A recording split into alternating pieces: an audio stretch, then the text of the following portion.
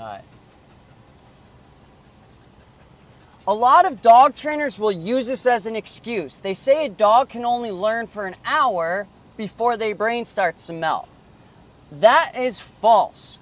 I have an organic approach to my training, which I get dogs off leash in 2 sessions. It's extremely important to give dogs a break. I bop around, I grab a coffee, give them AC, take their mind off it. I'm addicted to progression, but every time I get out of the car to a new park, they're sharper, sharper, and sharper.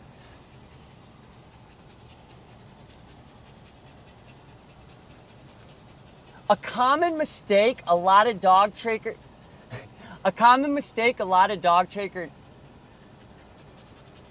an inexperienced dog trainer will tell you a dog can only listen for an hour before their brain starts melting. Now that may be true, but it's also false.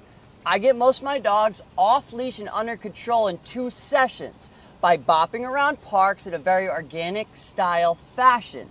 We go swimming, I give them AC breaks. I'm addicted to progression. Now, don't get me wrong, I've got to give them breaks, but if I give this dog a 30-minute break as I give him some AC, I get coffee, once he gets out of the car, he's going to listen much better. It's muscle memory. These dogs don't forget what they were working on. I've only been working with this dog for about an hour. We drove to the next park. She's had a 15-minute break. Now let's take a look and see how sharp she is. I don't know if any of these are good, but...